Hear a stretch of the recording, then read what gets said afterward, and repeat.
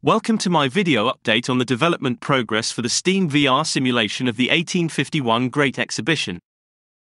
We start just inside the western entrance of the Crystal Palace with this huge piece of glass, 10 foot wide by 18 foot tall, exhibited by the Thames Plate Glass Company.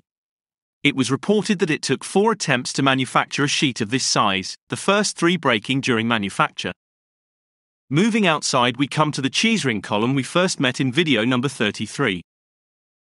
Next to this, we have added the display area for Brown Lenox & Company, manufacturers of anchors and chains. Exhibited are samples of the smallest and largest anchors supplied to the Royal Navy. Behind the anchors, we see a set of level crossing gates. Level crossings started to appear as soon as the railways did in the 1830s. From 1839, the gating of level crossings was mandatory. Initially, it was the roadway which was normally closed, opened on demand when road traffic demanded, and it was safe to do so. From 1842, this started to change to the roadway being normally open, a change which accelerated as road traffic increased.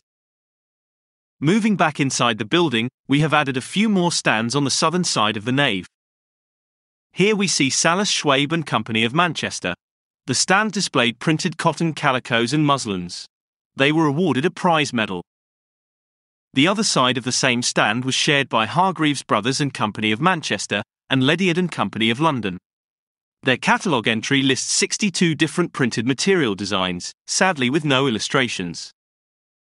Moving east, we come to this stand shared by several smaller companies from Barnsley which displayed bedding, towels, table linen, stair carpets, horse bandages and cheese strainers. The companies which shared this stand were Carter Brothers, Joseph Cantor, Jackson and Matthewman, Henry T. Fletcher, Hattersley Parkinson and Company, Pigott and Newton, and Hanworth and Carnley. Finally, for this update, we return to the theme of railways. Here is a railway signal post by J.F. Boake of Wellington, Quay, Dublin, as used by the Great Southern and Western Railway Company of Ireland. It superseded a previous design which required 2 lamps, whereas this design uses a single lamp, in front of which either red or green glass is aligned. Note this would have used an oil lamp. Watch out for my next video, which will continue to add to the contents of the exhibition.